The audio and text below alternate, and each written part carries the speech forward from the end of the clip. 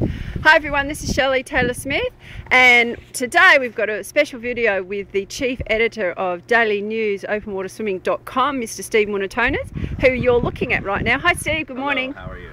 Good.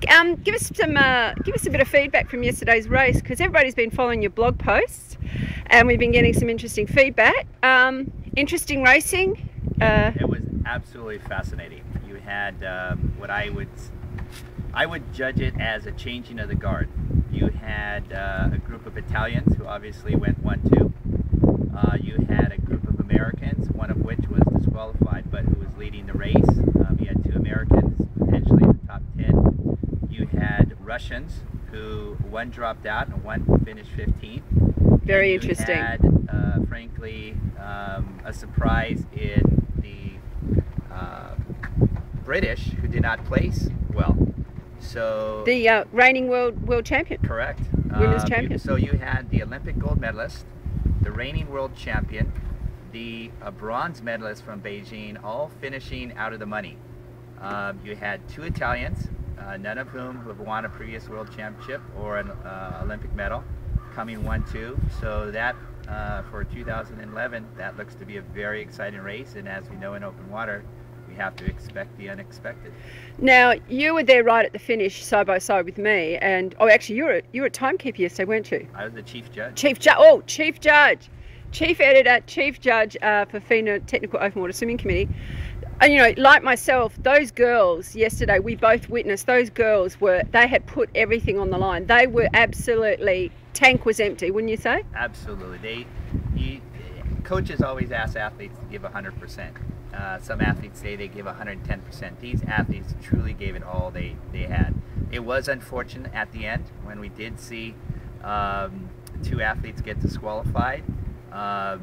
Nobody likes to see those at the end. There was nothing intentional about it. It was just a bunch of athletes giving it all they can. Their minds were probably clouded with uncertainty. Their body was probably racked with lactic acid. And they just went for it, and it just so happened in a small area you have lots of people. Now it's interesting because we talk about the mindset, and we talk about this lake. You know, you've swam the Traversay like myself, and many other legends like Paul Asmuth, Claudio Plitt, Philip Rush, who are here in Roberval witnessing these World Championships. Do you think the lake, the conditions yesterday, you know, the weather has changed, it has turned, as you can see right now. We've both got our jackets on. It's a bit nippy. It's just fresh for now world because we're tough. But do you think that the conditions here is going to change the race conditions or the strategies today for the men? Absolutely. We know yesterday, 2 days ago, the water was 74 degrees Celsius, 75 degrees Fahrenheit. Yesterday it started out at 20 degrees Celsius, approximately 68 degrees Fahrenheit. During the race it dropped 2 degrees Celsius, so it went from 68 to approximately high 64, 65 Fahrenheit. And we saw athletes come out. They were cold, they were wrapped in blankets. Today we got an unofficial reading from one of the athletes who's done a 5K warm-up swim. That the water was 17 degrees, 64 degrees Fahrenheit. You have cloudy skies. So the athletes came in here 2 days ago.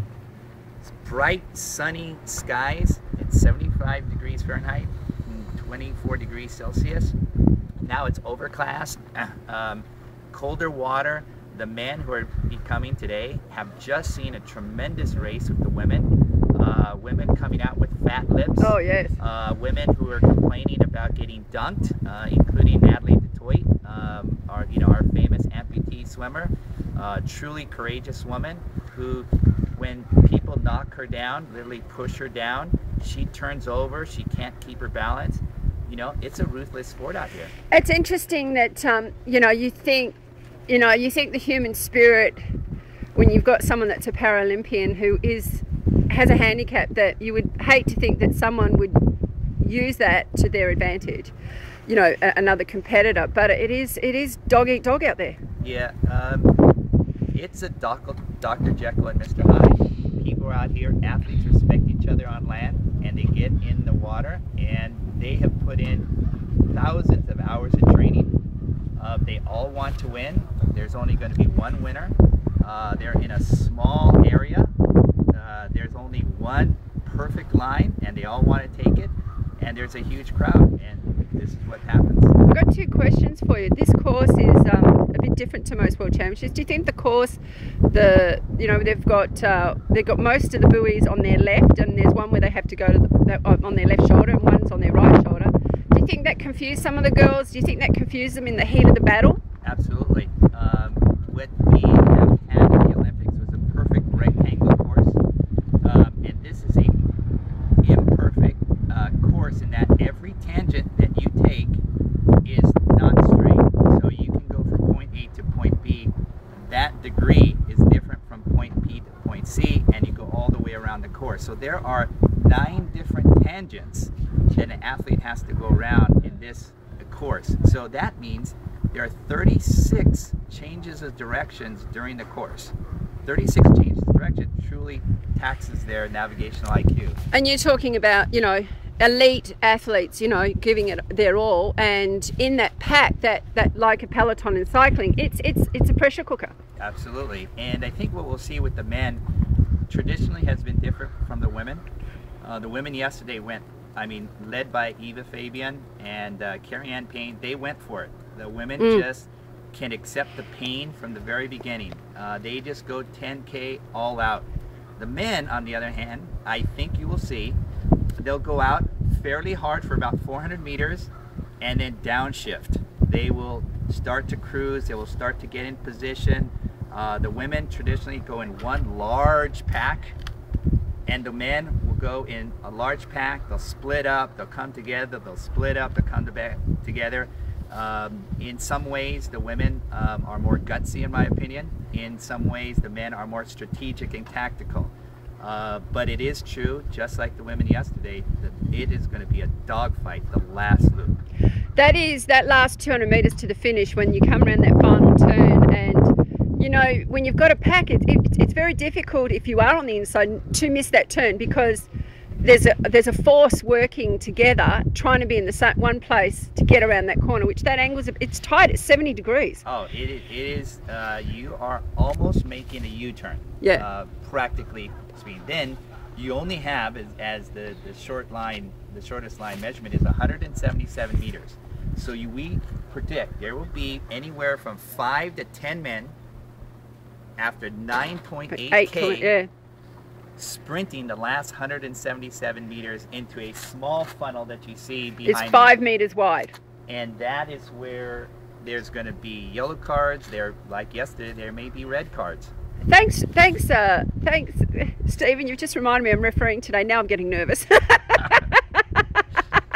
But finally, just finishing up, you can see over here in this blue tent, these are our magnificent men from the company website. Powerhouse Timing. So you can follow the race live through Powerhouse Timing, putting through the splits. Now, Absolutely. Let's just finish up. Just say that website again. It's powerhousetiming.com, and go under the swimming section. Yeah, good. Thanks for that tip. Now, they brought up an interesting thing yesterday. They recently were at the US swimming trials where Canada was also having their selection, and they said that, the difference between the men's splits and the women's splits was only 30 seconds, and they actually called you and said, is this correct?